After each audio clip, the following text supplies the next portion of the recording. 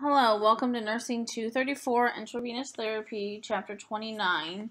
It doesn't cover the whole chapter, it only covers up until page 785 and starts on 751. Don't forget with your Perry and Potter book that you purchased last year, it's the same book, 9th edition. It's more than just a textbook.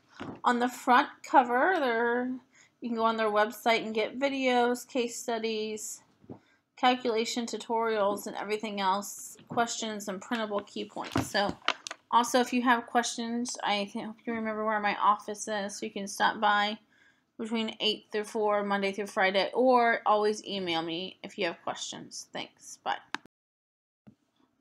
On this slide, intravenous therapy, the idea of IV therapy is to maintain or prevent fluid and electrolyte imbalances. We can administer medication, replenish blood volume, which is skill number 3, assist in pain management, and do hemodynamic monitoring, which is done in like an ICU or ER. We also need to follow the 6 rights when administering parenteral solutions or any medications. So don't forget those from last year. Right person, right medicine, right time, right dose, right calculation, right documentation. When our patients need an IV catheter, intravenous venous access device, we need to know what is the best for the patient, and various ways we can choose that is based on the prescribed therapy the patient has ordered by the physician, the length of treatment, so if it's 2 days versus 6 months or a year, the duration of the device remaining in place, the patient's preference and location. If they have bigger veins on the left side of the arm, we want to use their left side. Now, if they're having surgery, say on their left side of the body, and having maybe a mastectomy on the left side, we want to use that right arm. And we also need to know the resources available to care for the patient while they're in the hospital, and if the patient is going to be discharged home after the hospital. So for this skill, you're only going to learn about intravenous therapy. We'll go over the central venous access devices and 236 right when you return back from Christmas break. Intravenous solutions, there's 3 types: isotonic, hypotonic, and hypertonic. When we talk about these, the most common you'll see is isotonic, which is the same osmolality as body fluids. It's used to replace extracellular volume. So if a patient has like nausea and vomiting, we'll give this type of fluid often. Before you initiate IV fluids, you want to do a good physical assessment. I'll talk about that again later on in other slides. Because patients that are getting extra fluid, they're at risk for fluid volume overload. So you always want to do a proper lung assessment or respiratory assessment. Hypotonic fluids, those are great because they hydrate the cells. And 0.45% saline or 0.33% saline is hypotonic. And it can, if it's given too fast, can exacerbate a hypotensive state. Hypertonic solutions, these are to increase the extracellular volume. It's dextrose with 10% water, or dextrose 50% with water, 3 to 5% saline, so lots and lots of saline mixed in. And so those, when we give these, they're irritating to the vein, and also give an increased risk of heart failure and pulmonary edema because you're expanding that extracellular volume, the extracellular volume. And table 29.1 goes over the concentration of isotonic, hypertonic, and hypotonic solutions. As I said before you ever initiate IV therapy or IV solutions, you want to verify the order to make sure it's the correct patient and route, documentation, medicine, time, and date. But you also want to complete a thorough physical assessment and review any lab findings. Because if you find an abnormal lab finding, that's not good, because sometimes IV fluids have potassium mixed in, and if the patient had a critically high potassium and you're giving them IV potassium, that would not be good. Some of the medications that we get from pharmacy are pre-mixed, which is great. because they've been added by the manufacturer and there's no risk for human error. The advantages are the increased stability of the solution, and there's correct medication and dilutants.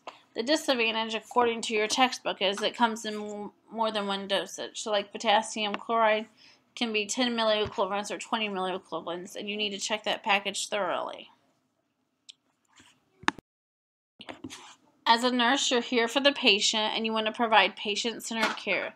You want to communicate and educate your patient, which is essential to the nursing process.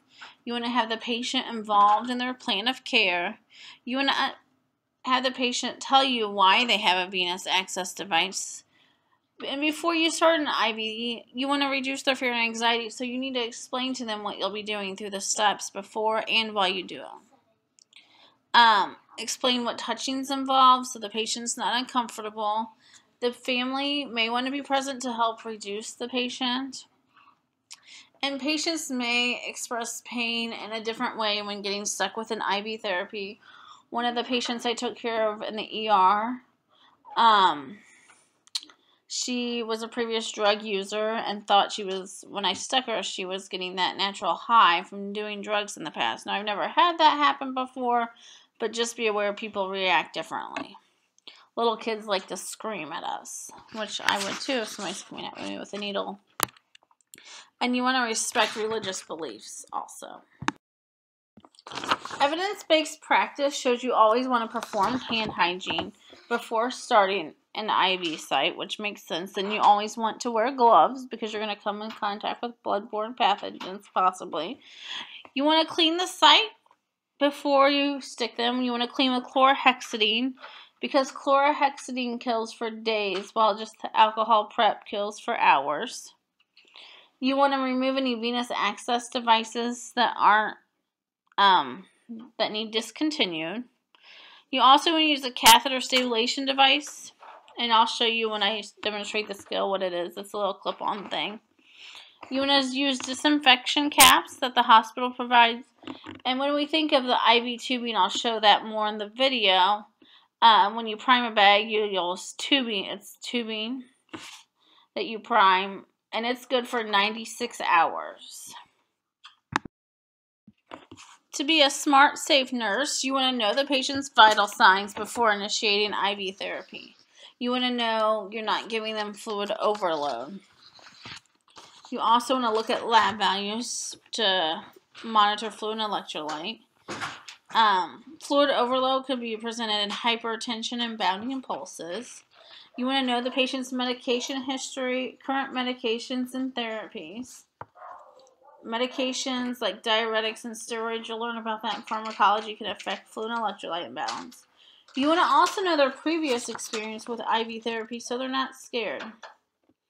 You want to be aware of prolonged conditions such as exposure to hot, humid weather that can affect a patient's fluid status. You want to ensure that the IV system that they have is intact and that there's no evidence of phlebitis, which is redness and irritation, or infiltration is noted.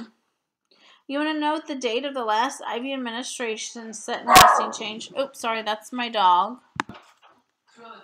Hey, sorry about my dog barking. You want to ensure that the tubing is good for 96 hours. It could be different depending on where you practice. You want to maintain sterility of the patent IV system, which I'll demonstrate in the video. And you need to understand your risk for bloodborne pathogens, as in wearing gloves.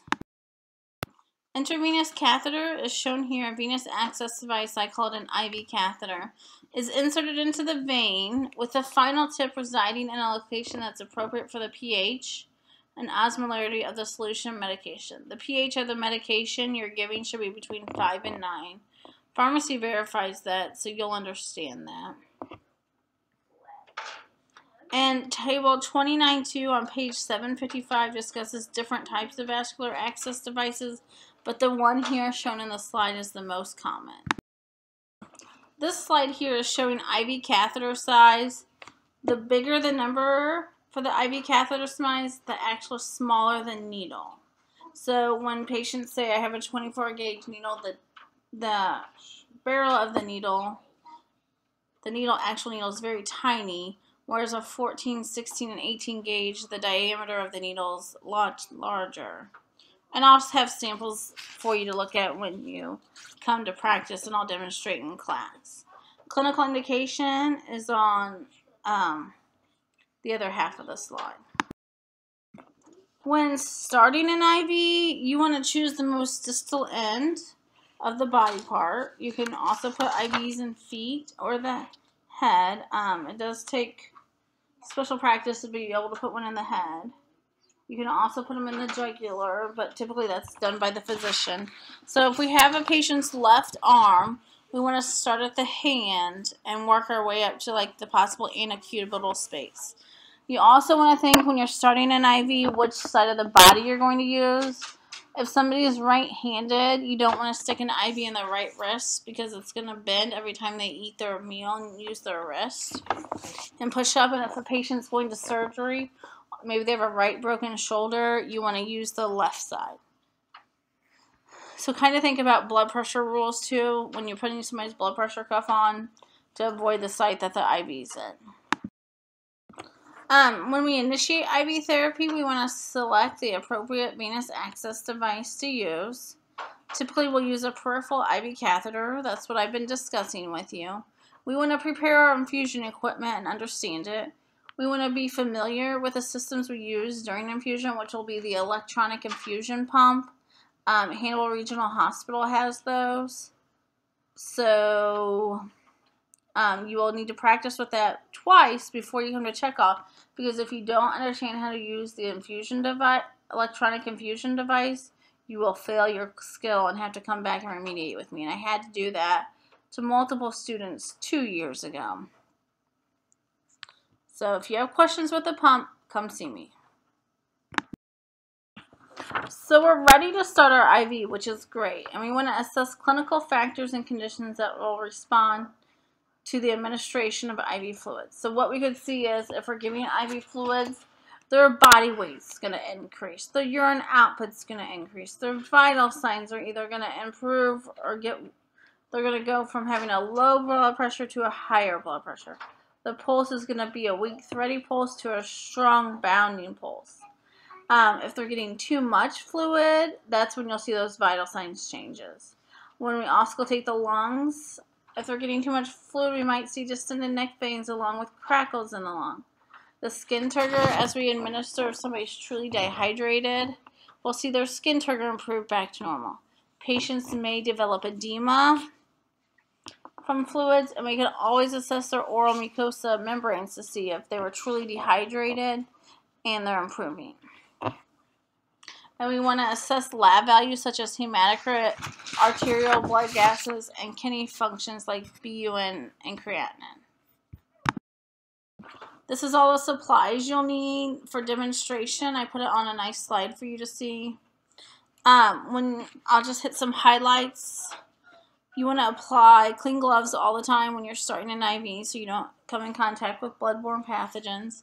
You want to apply the tourniquet 4 to 6 inches above the selected site, and you want to scrub with chlorhexidine for 30 seconds. You don't want to wipe it or blot it dry or blow on it. You also don't want to touch the prepared site. Do not touch the prepared site that you cleaned with chlorhexidine. You want to go at a 10 to 30 degree angle. Hannibal Regional policy says 5 to 10. You can use local anesthetic. It can be applied 30 minutes before insertion as Emla cream that you apply, or you can inject 1% lidocaine transdermally on the side of the vein before inserting it. But as an ER nurse, I don't like to use the 1% lidocaine transdermal because it ends up being 2 sticks. As a new nurse and continuing nurse to practice, never stick more than twice. You want to assess the IV site hourly if they have IV fluids infusing. If not, it's every 8 hours. Delegation can be initiated to a licensed practical nurse, varying where they practice in each state, depending on the nurse practice at for LPNs. The task of initiating IV therapy cannot be delegated to nurse assistant personnel. The nurse assistant personnel can inform the nurse if the patient complains of any IV site-related complication. if the IV dressing gets wet, or if the electronic infusion device's alarm is beeping. Documentation is key, so you want to record the number of attempts, the site of insertion, the sites that you attempted, the infusion detail, and the patient response to the insertion. So you will need to know that for your checkoff.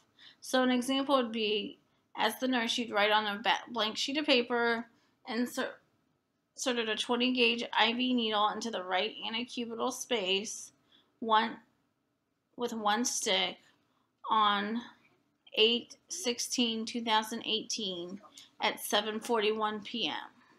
That would be a great example. Unexpected outcomes of venous access devices include fluid volume deficit, where they're not getting enough fluid. Fluid volume excess, I've hit on that a lot. It's too large of a volume that infuses into the circulatory system. An electrolyte imbalance, so you're always assessing your labs. You may see a change in mental status, cardiac arrhythmias, or change in vital signs.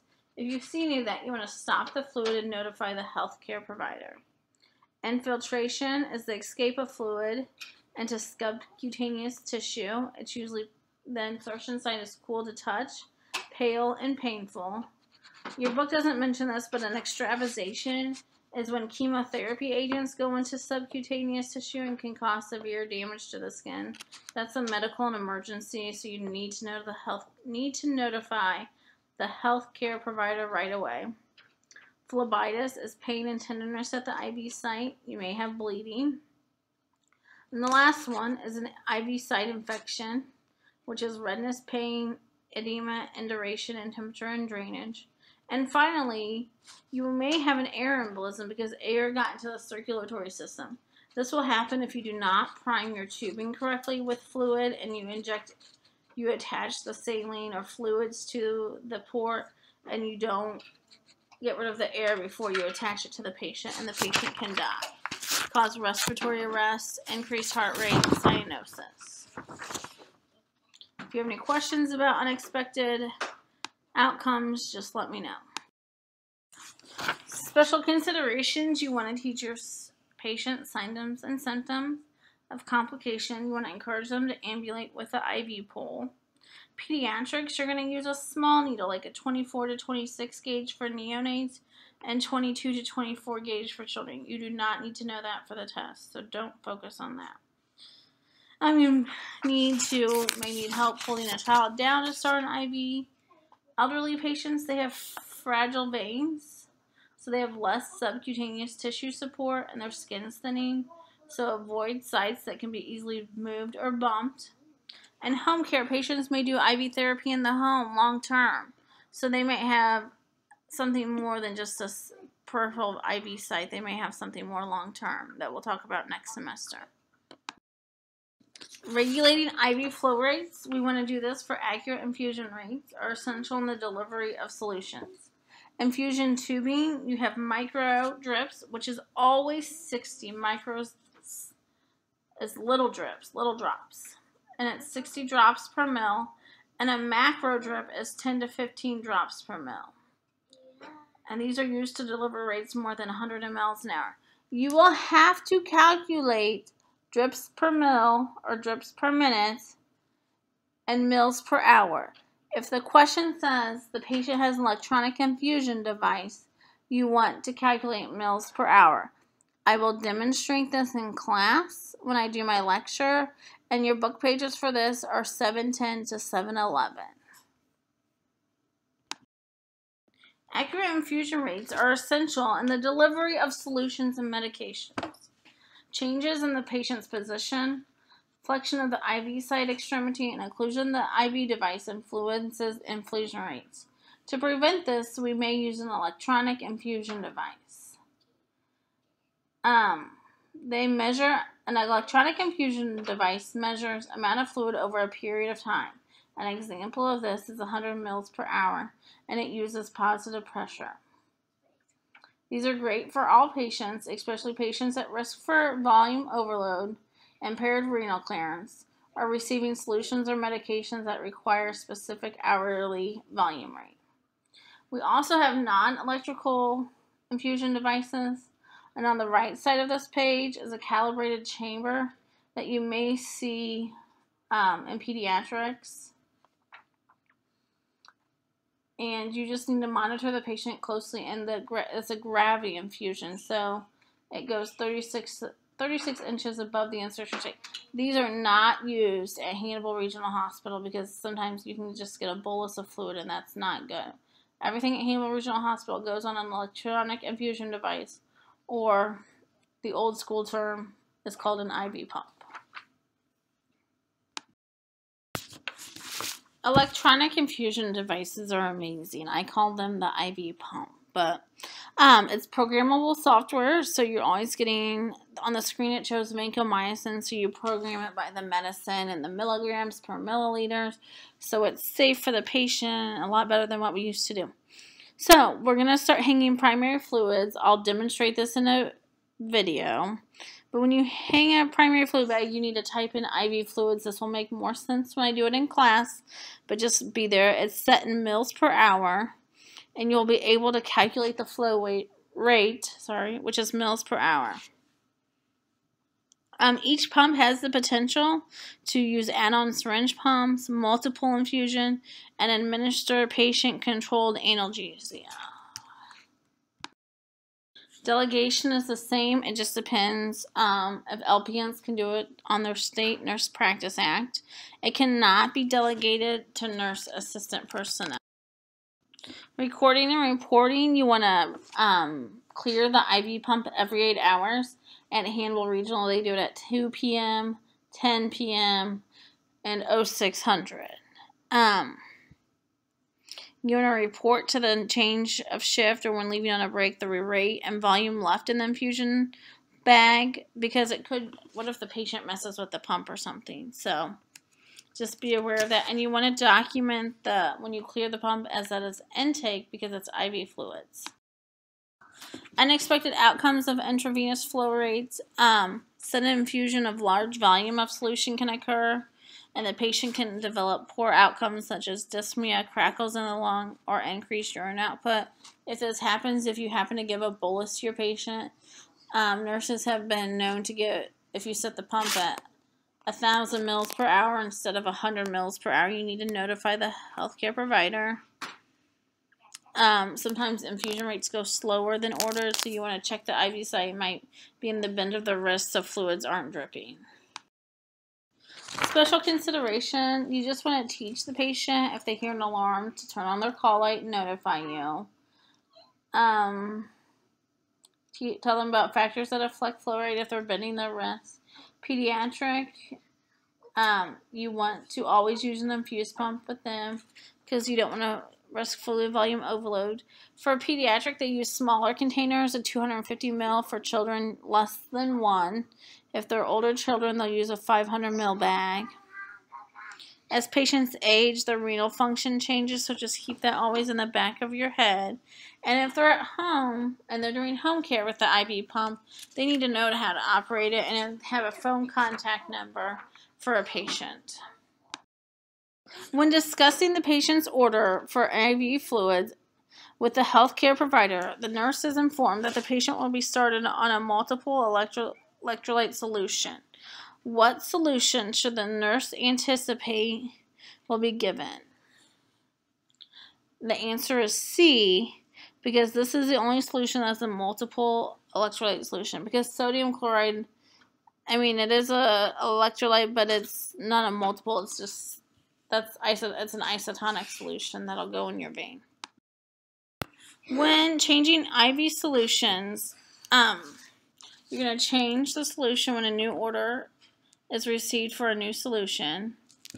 It is time to add a sequential container to avoid exceeding hang time. You also might have an order just to hang normal saline at 100 mils per hour and it doesn't give a discontinue date. So you're going to change that when there's less than 50 mLs left in the bag. You always want to change the fluids every 96 hours along with the tubing. Intermittent fluids are to be changed. The fluid container needs to be changed every 24 hours. And I'll show you when there's 50 mils left in the total bag that you also want to change that, or if the patient's condition needs it. And this will be demonstrated in the skills presentation video so you'll understand. When changing the IV solution, you want to make sure the next solution is prepared 1 hour before needing. You need to utilize your 2 patient identifiers. You want to close the roller clamp on the tubing before spiking. And you want to make sure the drip changer is 1/3 to 1/2 full. You want to regulate the flow either using the roller clamp, which is drips per minute, or using the electronic infusion device, which would be mils per hour. You also want to add a time label to place on the tubing. The one shown on this page is not what Hannibal Regional uses. And they is good for 5 days. And at HRH, the date initiated is day 1, so it's good for 5 days. And you're going to change it on day 5. You also want to review patient allergies. When changing the infusion tubing, you want to maintain sterility, maintain your sterile placement, and it's important to maintain the integrity of the IV system through the conscious use of infection prevention principles. So you don't want to like lick it or lay it on the floor. You do it in the change it in the bathroom. Administration sets are the primary method to carry a solution or medication to the patient. When we talk about changing infusion tubing administration sets, there's 3 kinds. The first kind that you're going to see, and that's what you need to know for this checkoff, is the primary continuous infusion, which you're going to change every 96 hours for fluids other than lipids or blood products. So HRH policy states 5 days. They change them every day at 9 p.m. So day 1 starts before 9 p.m. and then at 9 p.m. is from 9 p.m. on day 1 to 9 p.m. on day 2 is truly day 2, and they'll change it in 5 days. Secondary continuous infusion, you might see this not very often, but if the secondary tubing's continuous, you're going to change that every 96 hours. If it's not continuous, if it's a secondary set where you're just running an antibiotic for 2 hours in that 24-hour period and disconnecting it from the primary line, you're going to discard that in 24 hours, and that would be the intermittent infusion. And you want to change those more often, you want to change them every 24 hours because the increase of infection is high. The risk of getting an infection is high in those. This is just a review. Complication of IV solutions. I've talked about this before. Systemic complications can be septicemia, circulatory overload or embolism. Local complications could include phlebitis, trauma to the inner layer of the skin, inflammation. They could have poor assessment or poor technique when they insert the IV, but you will not have that because I'm teaching you. When you're changing a short peripheral IV dressing, you want to remove the dressing by pulling up one corner and pulling the sides laterally while holding the catheter hub secure with a non-dominant hand. You want to repeat this on the other side, and you want to leave tape or the catheter stabilization device in place that secures the catheter in place, and then apply a new dressing. You want to label the dressing.